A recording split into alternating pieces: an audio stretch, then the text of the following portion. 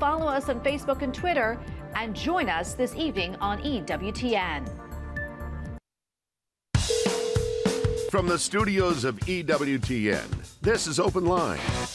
With today's host, Father Wade Menezes. In North America, call toll-free 1-833-288-EWTN. That's 1-833-288-3986. Outside North America, call 1-205-271-2985. You can also text the letters EWTN to 55000 or send an email to openline@ewtn.com.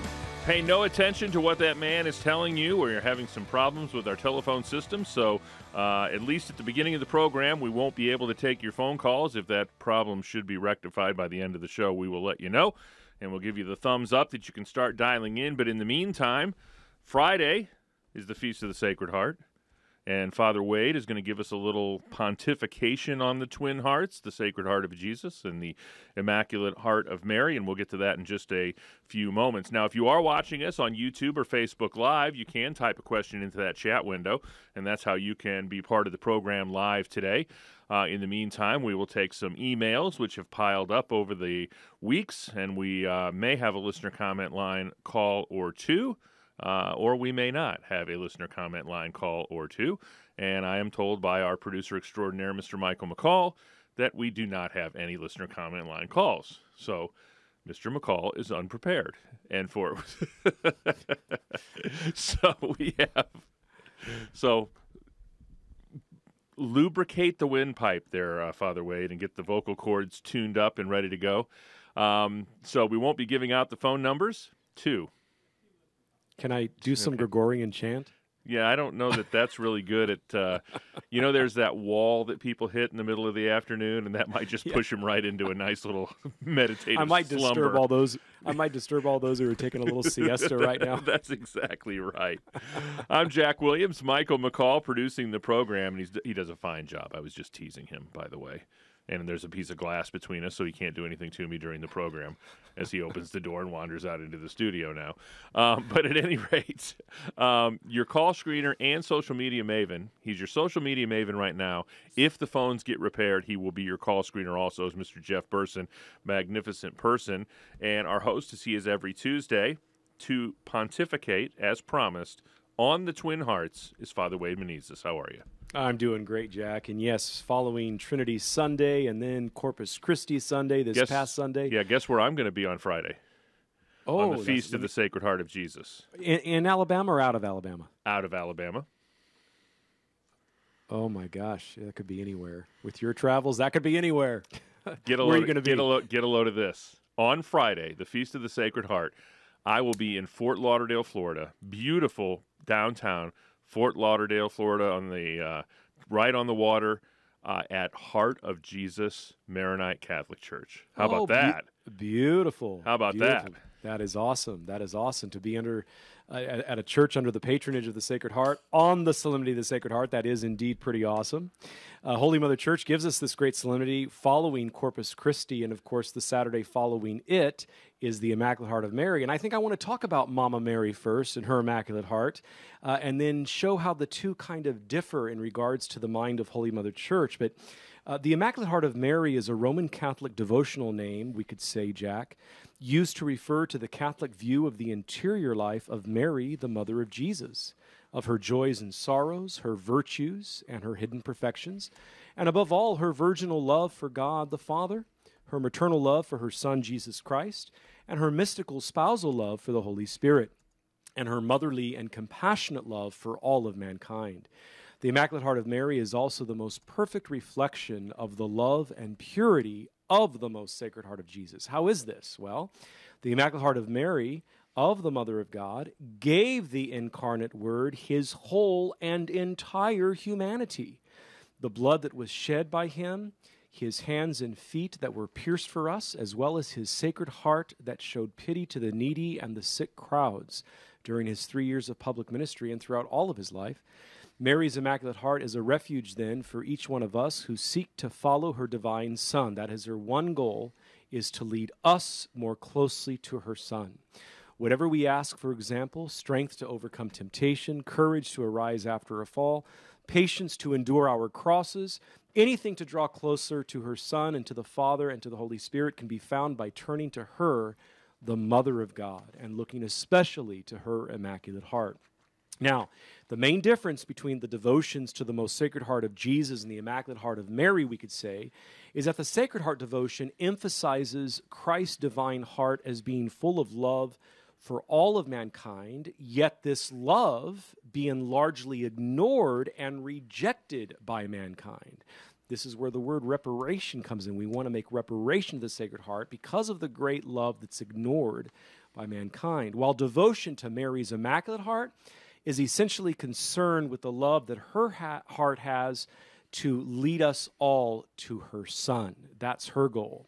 Honoring Mary's Immaculate Heart is really just another way of honoring Mary as the very person who was chosen to be the Mother of God, recognizing her extraordinary holiness and the immense love she bestowed on Jesus as his mother and as the person who was called to share in and cooperate in his redemptive sufferings. The aim of devotion to the Immaculate Heart of Mary, then, is to unite mankind to God through Mary's heart, and this process involves the ideas of consecration and reparation to her Son's heart. A person is consecrated to Mary's Immaculate Heart and to her Son's heart as a way of being completely devoted to Almighty God. This involves a total gift of self, something only ultimately possible with reference to God himself. But Mary is our intermediary in this process of consecration, and of course, Christ himself is the chief and sole primary mediator to God the Father. Because of the strong analogy between Jesus and Mary here regarding their hearts, the consecration to Mary's Immaculate Heart is closely linked then to the consecration to Jesus' Sacred Heart, although it is subordinate and dependent upon it, and that's an important point to make. That is, although the act of consecration is ultimately addressed to God, it is an act that is made through Mary as Mother of God. And so we say, with great love and devotion, Immaculate Heart of Mary, pray for us. And then looking to the Most Sacred Heart of Jesus, it's a profound symbol of the core belief of Christianity, right? And that is that Jesus Christ, the Son of God made man, loves each of us immeasurably and without exception. Although pierced terribly by our sins, the Sacred Heart of our Lord overflows with compassion and love for all of mankind, even when that love is not reciprocated. Therefore, the devotion to the Most Sacred Heart of Jesus is one of the most important devotions among Catholics. It became popular following the apparitions of Jesus to St. Margaret Mary Alacoque, a Catholic nun from France, between the years of 1673 and 1675. During his visits to her, Jesus promised, quote, "To all those who receive Holy Communion on the first Fridays of 9 consecutive months, I will grant the grace of final perseverance. They shall not die in my disgrace, nor without receiving their sacraments. My divine heart shall be their refuge in this last moment." End quote. The Church dedicates the entire month of June to the Most Sacred Heart of Jesus. Remembering always that we were loved first by God, Catholics strive to venerate and imitate the most generous and Sacred Heart of Jesus. And just a few more points here about the Sacred Heart. Stop and think about it, right? In his human nature, subsisting in his divine personage as the second person of the Trinity, along with his divine nature, the two natures, human and divine, subsisting in the one divine personage of Christ, what we call the doctrine of the hypostatic union. In his human nature, our Lord had a real, viable, pumping, bloody human heart. For the 33 years he walked the earth, according to sacred tradition, 33 years, our God is therefore a revealed God.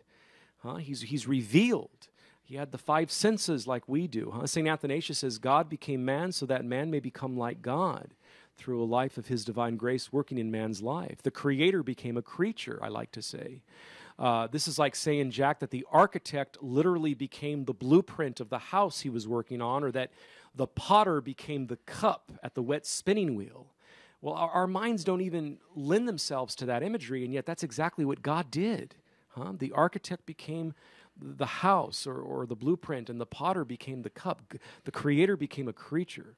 Archbishop Fulton Sheen once said, quote, "Almighty God made us in his own image and likeness so that one day he might assume our own image and likeness." And of course, he's talking about the book of Genesis there, that in chapter 1, verses 26 and 27, the human person is made in God's image and likeness. And so poetically speaking then, the human heart is a profound symbol of the following: of love, of mercy, of faithfulness, of steadfastness, of commitment, of passion. That is that love that suffers for the other, passio in the Latin.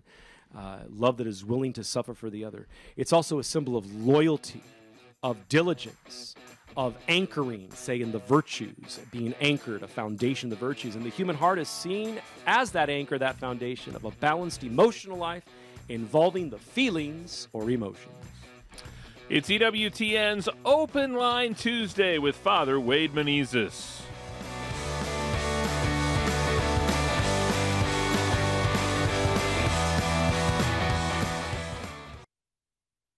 This is Conversations with Consequences, where we delve deeper into issues affecting our church, our country, and our core, the family. As Catholics, we need to be informed, aware, and able to talk through some of the tough topics that we're facing in our culture and in our world. Conversations with Consequences gives us the tools to do so. It's not enough to pray. We have to be a light for the world. Conversations with Consequences, this Saturday at 5 p.m. Eastern on EWTN Radio.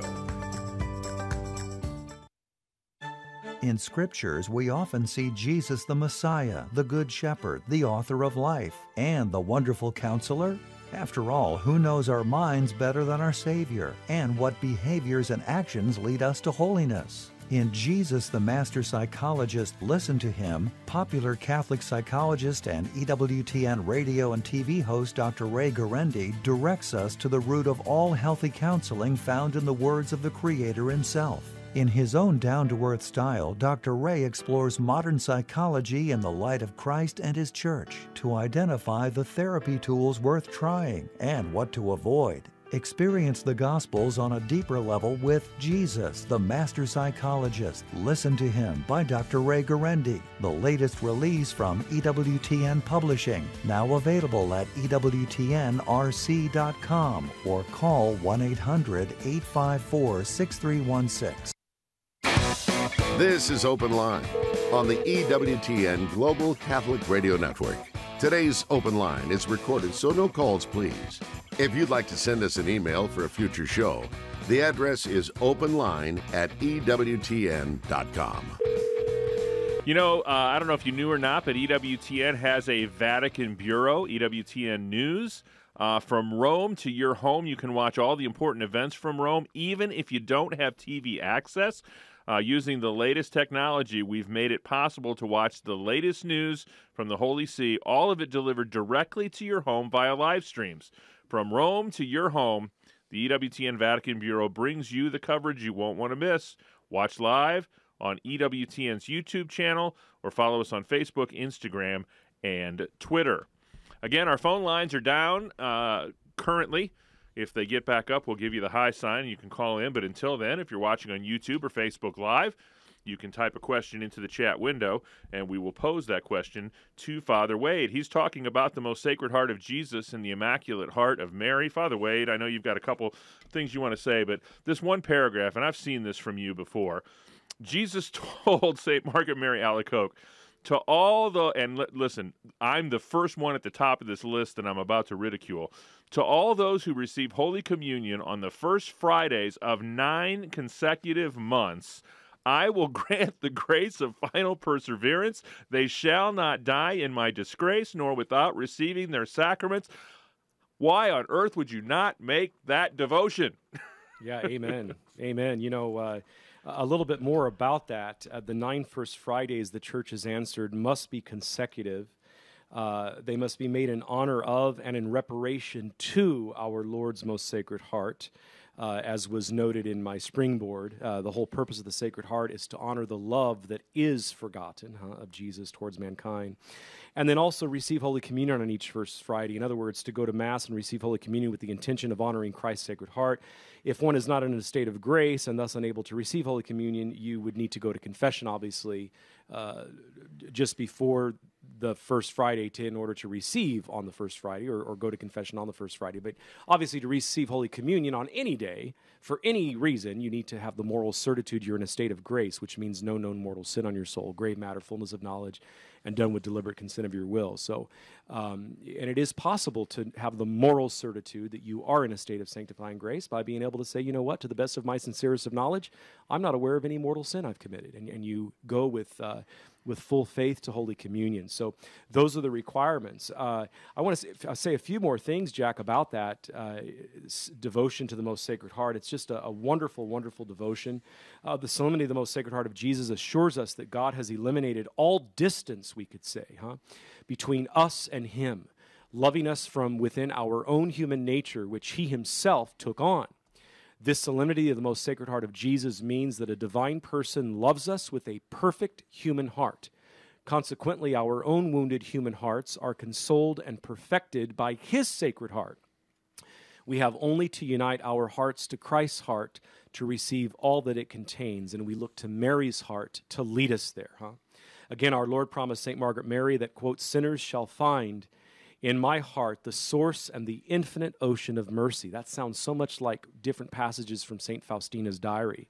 And, quote, those who shall promote this devotion to my heart shall have their names written in my heart, never to be blotted out. And so just to wrap up this then on the Sacred Heart of Jesus, the solemnity itself reveals the merciful love of our Savior and should banish from us all fear, shame, and discouragement that might exist in our own hearts. The heart of Jesus continues to beat for us in heaven, pouring out its infinite merits upon us through the sacraments of the church. This is why it's so important, Jack, to remain close to the sacraments, especially those two that can be received over and over and over again with much frequency, frequent Eucharist and confession.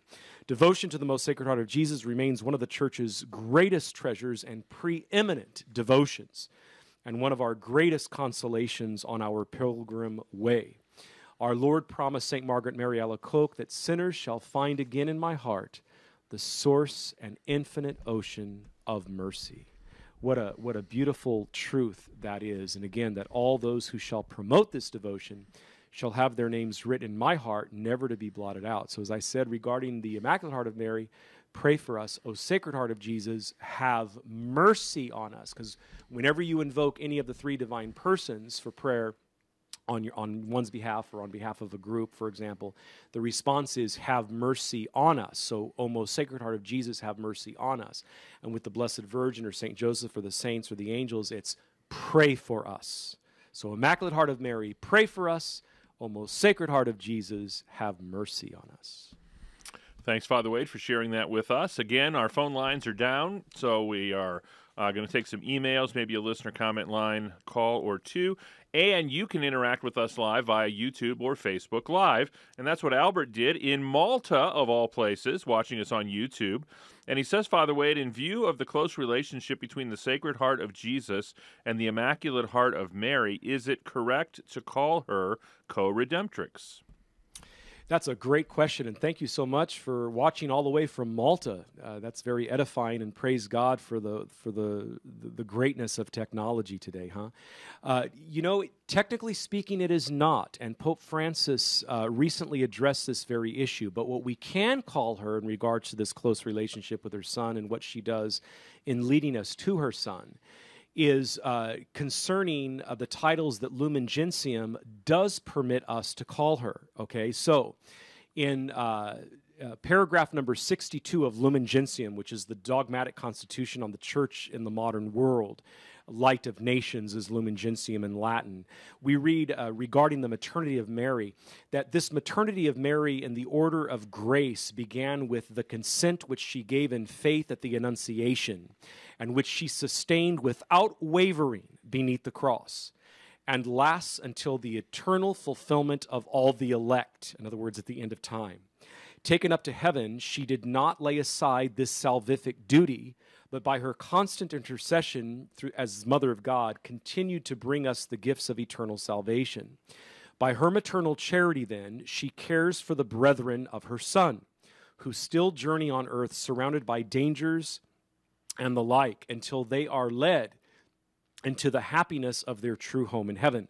Therefore, the Blessed Virgin is invoked by the Church under the titles of Advocate, Auxiliatrix, Adjutrix, words in the Latin for helper and chief helper, and Mediatrix.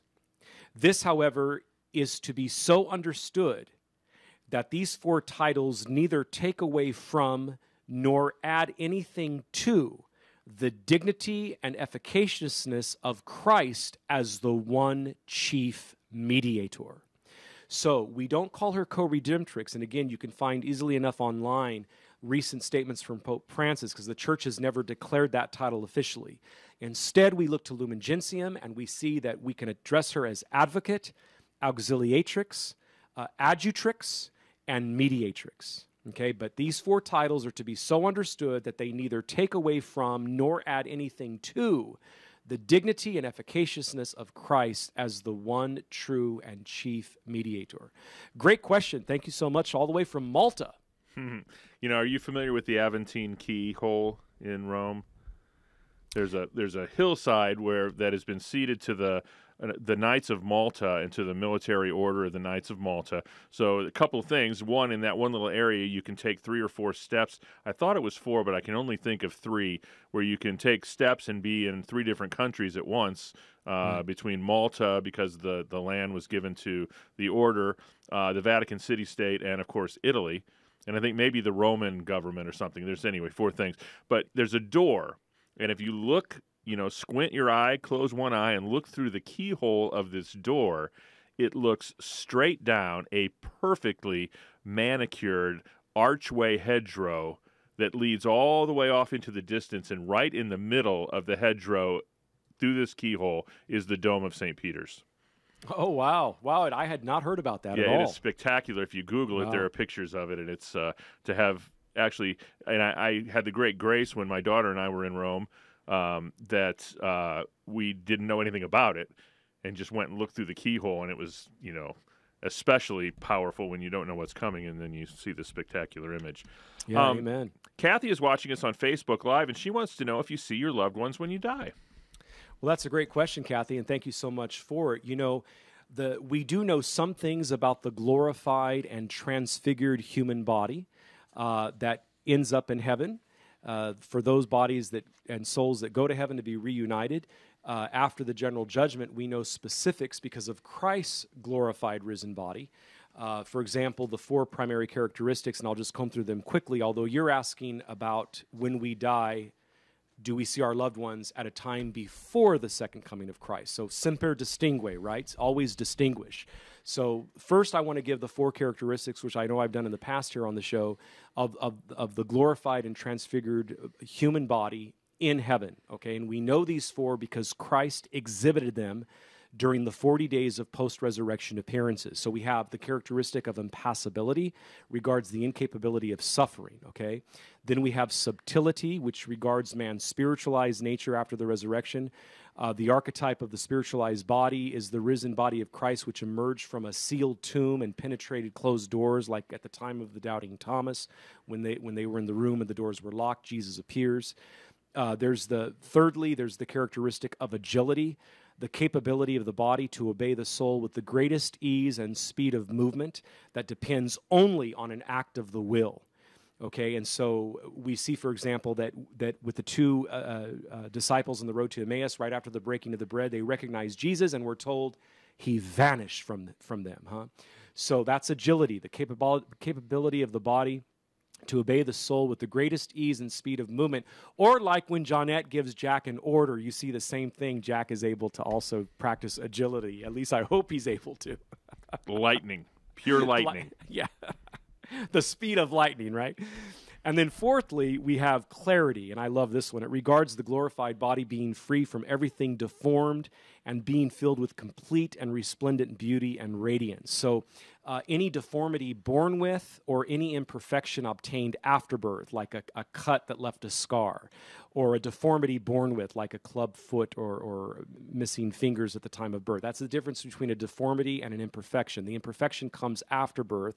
So let's say a car accident leaves you with a scar under your chin that's visible. Whether deformity or imperfection, those will be gone in the glorified risen state. Now, these four characteristics, again, clarity, agility, subtlety, and impassibility, I talk about in my book, The Four Last Things, a catechetical guide to death, judgment, heaven, and hell, because the church teaches that we will possess these just like Christ did in his human body, and which he exhibited, all four of these, during his 40 days of post-resurrection appearances, okay, between his being raised from the dead on Easter Sunday and his ascension into heaven on Ascension Thursday, those 40 days. Now, you're asking about, do we see our loved ones when we die, meaning even before the second coming? The church does not teach that, but it doesn't mean that we don't. It remains a mystery. We do know for certain that we do not have physical eyes, but it doesn't mean that God could not give us some intuitive awareness of how our loved ones are doing. But it would not be through a visual sight, it would be through an intuitive sight, especially if we're praying on their behalf. It's EWTN's Open Line Tuesday with Father Wade Menezes.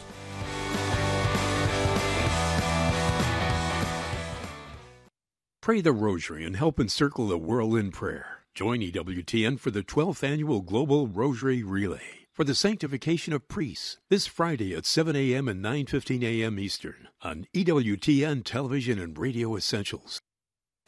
The power of prayer simply means that words have an effect. For example, when a couple says, "I do," it literally changes two people to becoming one in marriage. When you say, "I love you," it changes us and it gives us value. The power of prayer is in the words and in the sentiment, but it's also in the fact that God, who is omnipotent, all-powerful, answers our prayers.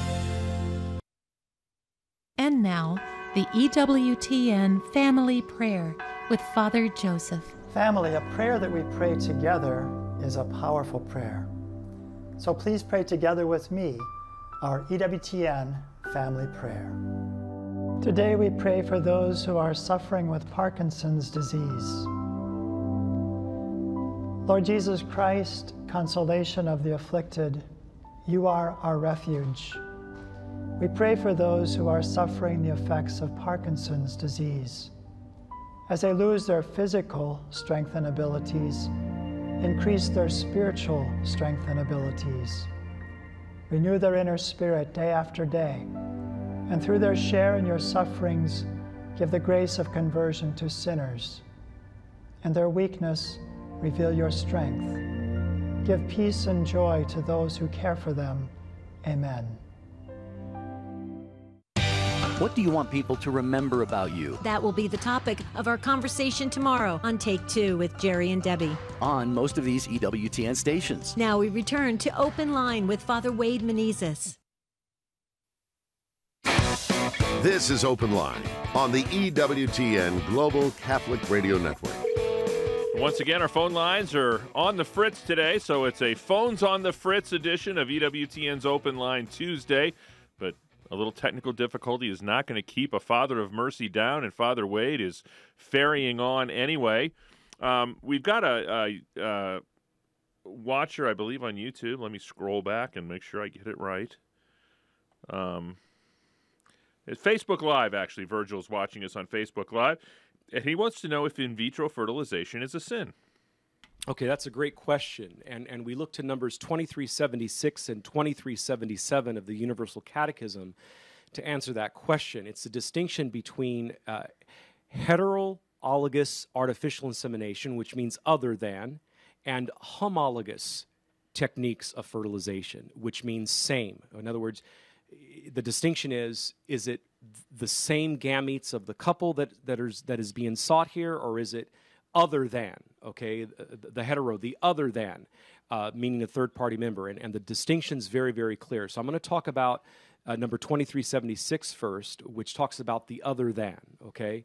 the heterologous. So techniques that entail the disassociation of husband and wife by the intrusion of a person other than the couple, say a donation of sperm from a third-party member or ovum, or a surrogate uterus, okay, are gravely immoral. These techniques, which are known as heterologous artificial insemination and fertilization, infringe the child's right to be born of a father and mother known to him or her and bound to each other by marriage. They betray the spouse's right to become a father and a mother only through each other, quote, end quote.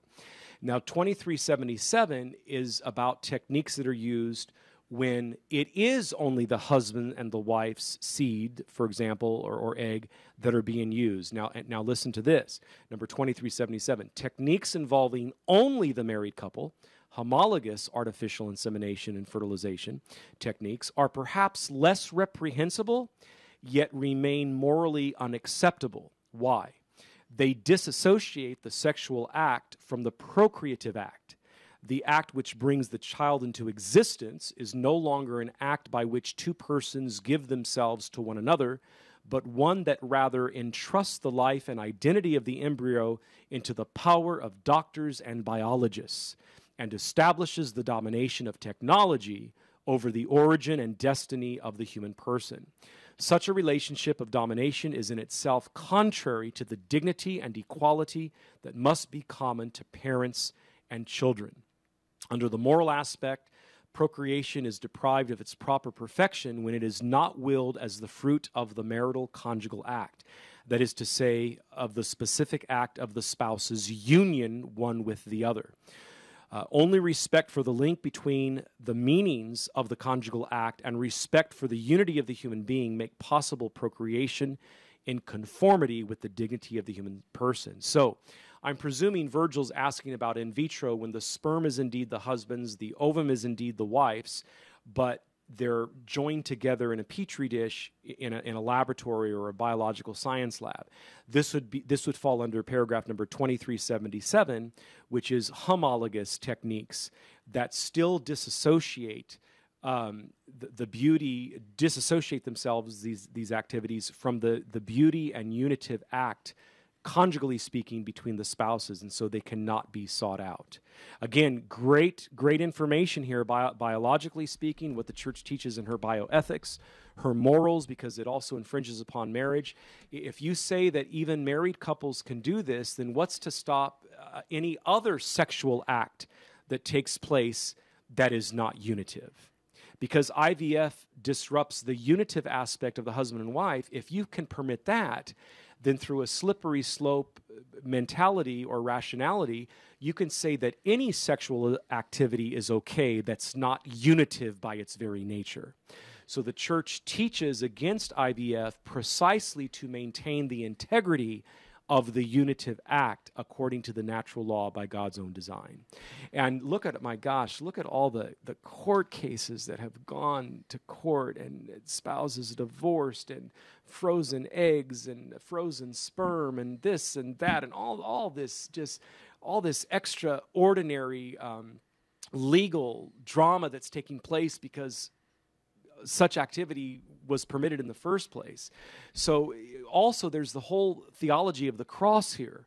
If a couple can't conceive naturally, where is their role in the cross in this, and their understanding the role in the cross? This also has to be addressed. When we live in a world that no longer wants to unite itself with the cross, a personal life with the cross of Jesus Christ, we lose the reality of why he came to save us and redeem us, and how he did it through his own cross. So these are all peripheral areas, if you will, that need to be addressed when looking at the very specific issue or area of IVF. But Virgil, I encourage you to read that whole section in the Catechism. It's under the title, The Gift of a Child. And I encourage any listeners who may be having difficulty conceiving right now to also look at this entire section, which isn't that long, actually, that I'm recommending that Virgil look at. It begins with number 2373, and it's titled at the top of 2373, The Gift of a Child. And that's from the Universal Catechism of the Catholic Church, and it extends only to 2379. So 2373 to 2379. Great question, Virgil. Thank you so much for asking it. Again, our phone lines are down today, so we're taking your questions via Facebook Live and YouTube.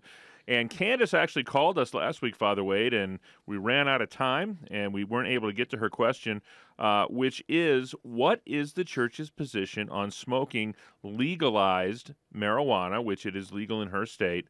Is it a sin, and if so, is it venial or mortal? Okay, great question. To my knowledge, there's nothing from Rome yet on this very topic, other than the fact that you can reason to it by other moral principles that are already in place, okay? Also, noting how marijuana differs in regards to its effects of brain cells as opposed to, say, alcohol, which is more blood-oriented when the effect takes place of intoxication, okay? So my understanding from the experts is that for medicinal purposes, not recreational purposes, for medicinal purposes, that it can be used, but even then the person would want to work with their doctor on that and make sure that the rest of their physical health would permit such use medicinally of marijuana for pain relief.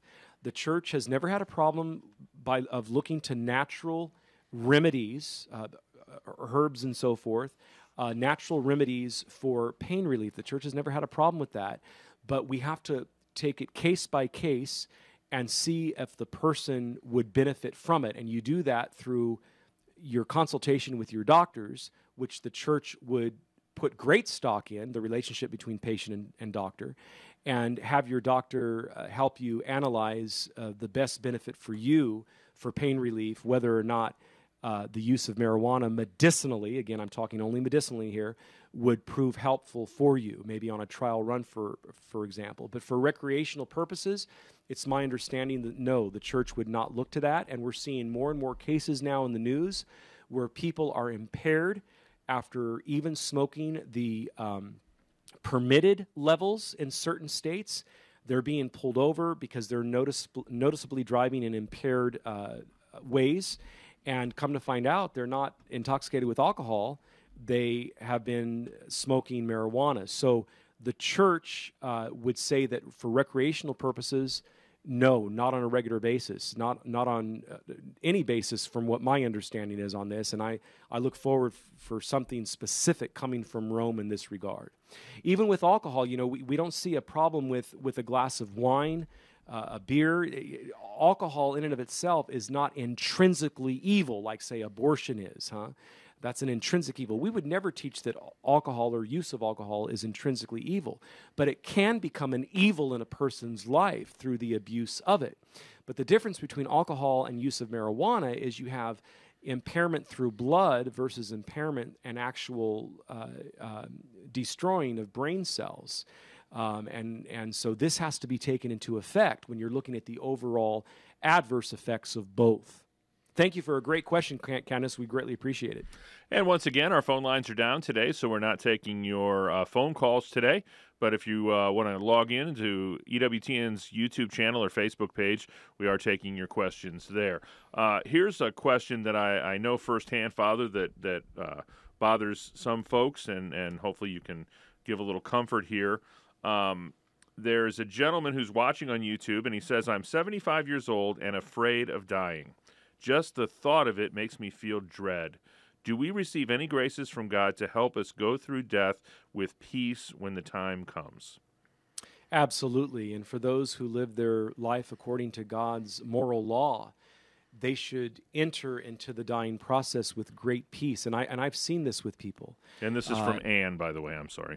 From Ann. So, Ann, thank you so much for your question. First of all, there's no need to be scrupulous about the reality of death when the church herself teaches in the Universal Catechism, very, very beautifully, in fact, that the literal physical act of dying, the literal physical act of dying, the separation of the soul from the body, that's the definition of physical death.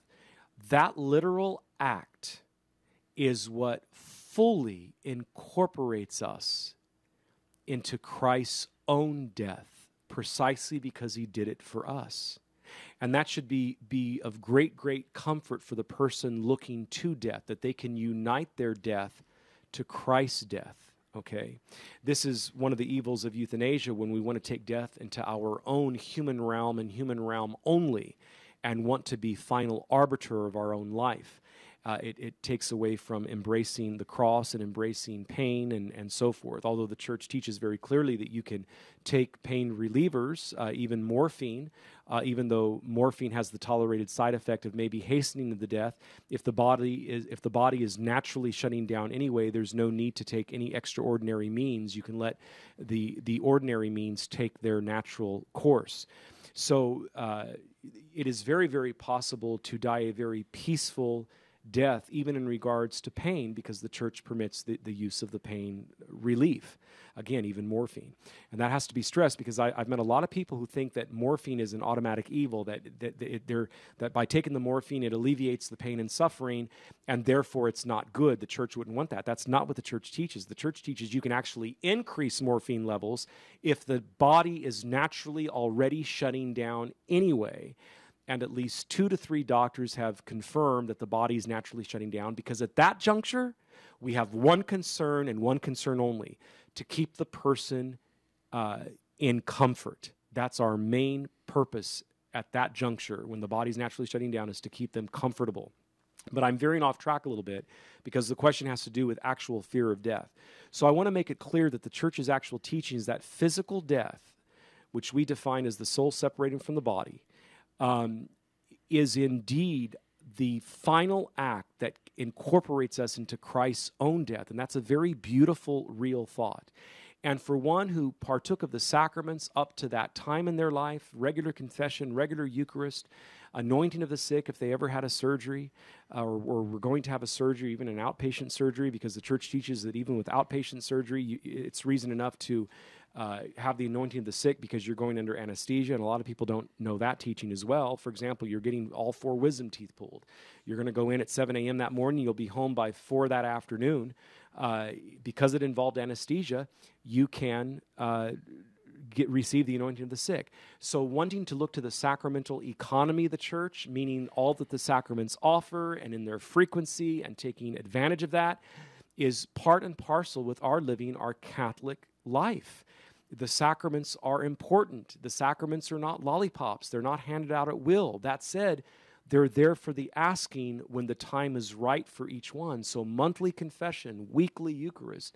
If you're struggling with a particular vice, go to confession more often, even if you don't happen to fall into that vice during that interval of 2-week confession. Let's say you're going to confession now every 2 weeks, and you had a successful 2-week period where you didn't fall into the vice. Still go to confession at the 2-week mark and tell the confessor that. Say, Father, I'm not aware, my last confession was 2 weeks ago, and by the grace of God, I'm not aware of any mortal sins, but I wanted to come anyway for the graces.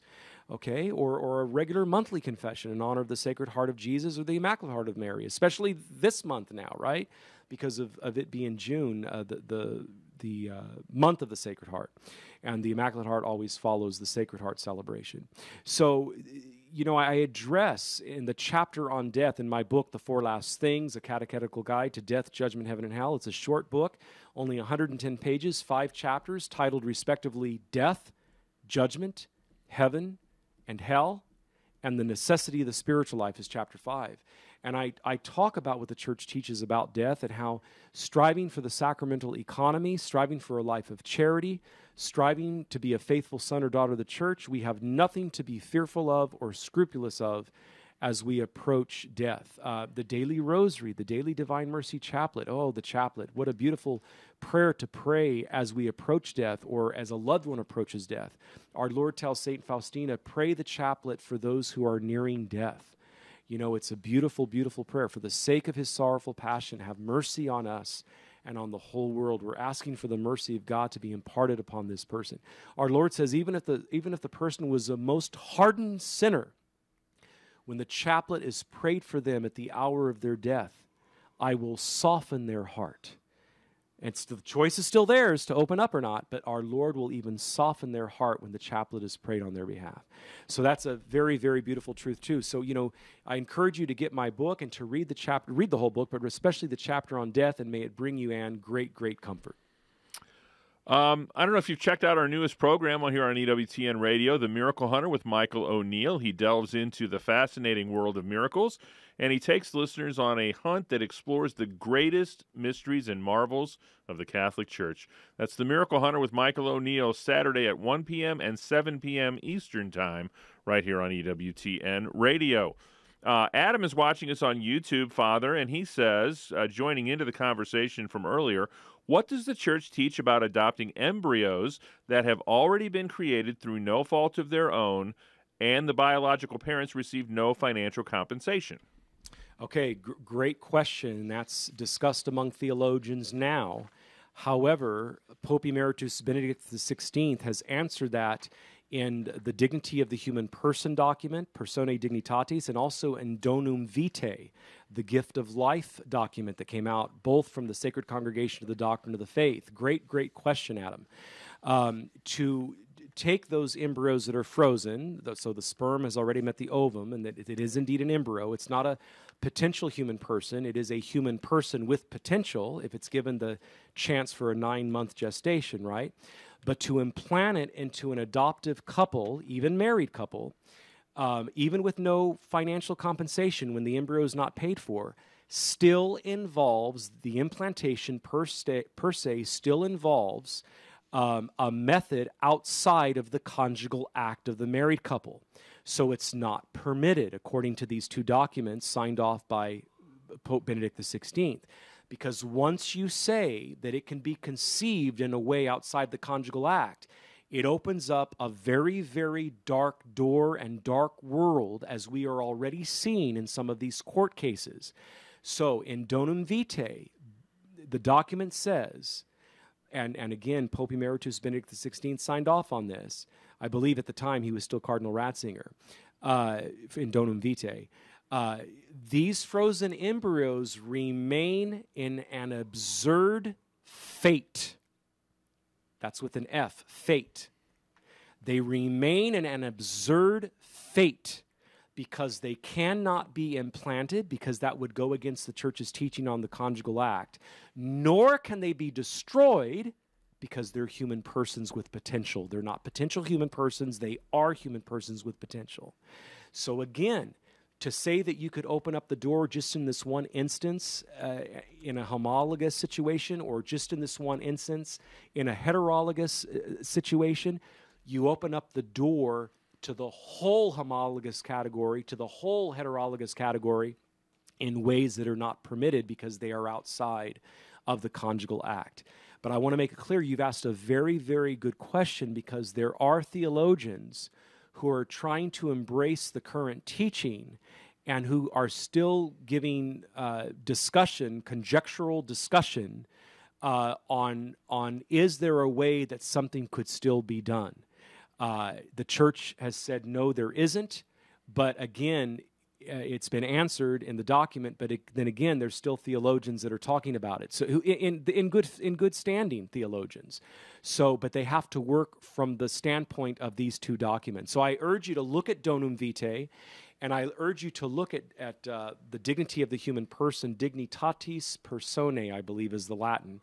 Look at those two documents, and all of it is right there in regards to frozen embryos. Great question. Thank you so much. Here's a wonderful question from Desiree, who's watching on Facebook Live. She said she's working toward conversion to Catholicism. She was baptized Episcopalian, and she wants to know if this is a proper baptism for the Catholic Church, and if not, can she be rededicated in this church?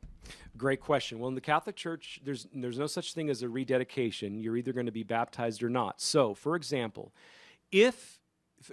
well, let me back up a little bit. You have to ascertain, was your Episcopalian baptism done in a proper Trinitarian formula, in the name of the Father, and of the Son, and of the Holy Spirit, during the 3-time immersion or the 3-time pouring, as each divine person was invoked.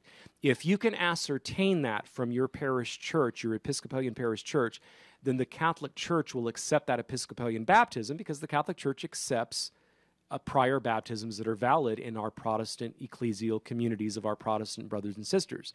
So, for example, I knew a Methodist gentleman who had an actual framed baptismal certificate from his Methodist church from years ago that said Mr. So-and-so, and it had his name. His Methodist pastor wrote it out, his name, but the certificate itself was pre-printed, was baptized in the name of the Father and of the Son and of the Holy Spirit on such and such a date in such and such Methodist church. Well, my Methodist buddy, he showed that to his Catholic pastor at his Catholic church, and the Catholic said, oh, we have reason to believe clearly that you were baptized with the proper Trinitarian formula by virtue of how your Methodist baptismal certificate that you had framed behind glass is worded. So there's no need to conditionally baptize you. Now, if he didn't have that, if the Methodist friend of mine didn't have that and he wasn't sure how he was baptized, because some denominations are very liberal and progressive in their thinking, I baptize you in the name of the Creator, the Redeemer, or the Sanctifier, or the God of the West, the God of the North, the God of the South, whatever. And he just had, if he had no way of knowing or ascertaining that he was baptized with a proper Trinitarian formula, then the Catholic pastor would have baptized him conditionally in this way. I'll call the gentleman John. John, if you are not already baptized, I now baptize you, or I baptize you in the name of the Father and of the Son and of the Holy Spirit. In other words, if he was baptized validly in the Methodist Church, then what the Catholic pastor just did does not take effect. But if he was not baptized validly in the Methodist Church, what the Catholic pastor just did take effect. So he's now certainly baptized, okay? But you're baptized only once. Remember, baptism is one of the 3 sacraments of the 7 that can only be received once. That's it, one time, because of the indelible mark or spiritual character they leave on the Christian soul, never to be erased. So baptism, confirmation, and holy orders. For those of you watching YouTube, I'm pointing to my Roman collar. Baptism, confirmation, holy orders can only be received once. So a conditional baptism in the Catholic Church, the pastor would say, if you are not already baptized, or if you have not already been baptized, I baptize you in the name of the Father and of the Son and of the Holy Spirit. And thus, if the first one was not valid, the second one now is. Thus, it's really the first one. The second one is really the first one, because the first one in the Protestant church was invalid. But if the Protestant one was valid, then what the Catholic pastor just did meant nothing. It meant nothing, because you can only be baptized once. So my question to you, Desiree, would be, do you have some type of way to ascertain if you were validly baptized in the Episcopalian Church? And it's not enough just to look to the ritual books, because your Episcopalian ritual books will have the proper formula for a Trinitarian baptism. You have to ascertain that your Episcopalian pastor did it in the right way. Or was he a progressive who did his own wording, okay? But fear not, if you cannot ascertain it, then you will be baptized conditionally in the Catholic Church, as I just described it. Great question, Desiree. Thank you so much. Just a couple minutes left, Father Wade. Red is watching on YouTube, and he wants to know how many times a terminally ill person can receive the anointing of the sick. The anointing of the sick, great. We used to call it extreme unction before Vatican II, which means extreme oiling. Unctio in the Latin means oiling, but now we call it the sacrament of the anointing of the sick, because one of the great theologies out of Vatican II was that the sacrament could be administered now apart from just at death's door. We used to call it extreme unction because it could only be given right when death was imminent. Well, now canon law says the following, that one can receive the anointing of the sick, quote, whenever one begins to be in danger of death because of sickness or old age. Whenever one begins to be in sickness of danger of death because of sickness or old age. So whenever that happens, or if you're going to be put under anesthesia, as I said earlier, even if it's an outpatient surgery, even a colonoscopy, they're going to put you under anesthesia. You can still receive the anointing of the sick, because anesthesia can be a dangerous thing, right? So whenever one begins to be in danger of death because of sickness or old age, you can receive the sacrament of the anointing. Would you leave us with a blessing?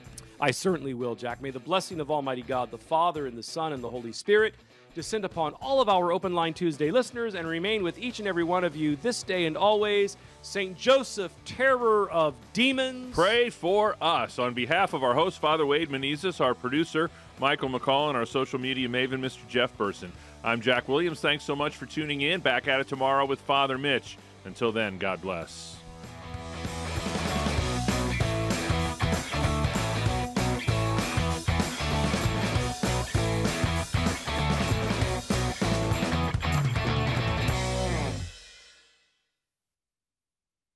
EWTN News In Depth is